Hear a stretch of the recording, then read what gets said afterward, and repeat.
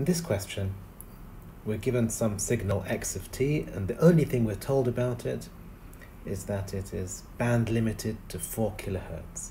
So it's limited in frequency between plus and minus 4 kilohertz. So it doesn't matter what the shape of the spectrum is, something like that. And the question is, find the bandwidth, so the frequency domain, or the amount of frequency used for x squared, both in the time domain and the frequency domain. So x squared of t and x squared of omega. These are two different signals, and we want the bandwidth. So we would need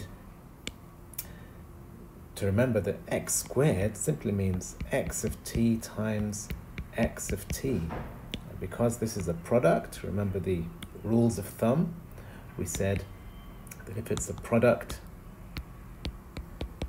the bandwidth is the sum of the two bandwidths. So in this case, your bandwidth would simply be 4 plus 4 equals 8 kilohertz. So that's straightforward. Slightly less obvious is what happens if you square the spectrum. So if we take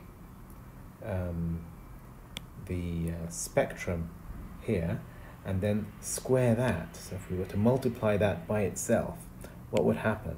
Well, let's consider what would happen. For all frequencies greater than 4 kilohertz, you'd be multiplying 0 by 0, and the same for frequencies less than minus 4 kilohertz. And for all frequencies between minus 4 and 4, you'd be squaring the spectrum. So the shape would change, but the bandwidth wouldn't change. It would still be limited between minus 4 and 4, because all frequencies greater than 4 and less than minus 4 will be multiplied by 0. So the perhaps unsurprising result is that the bandwidth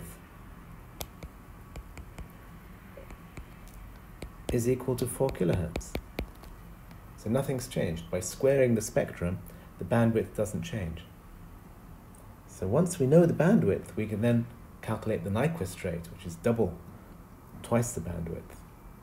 But I just wanted to show you that squaring a signal in the time domain and squaring the spectrum of the signal gives you a different bandwidth.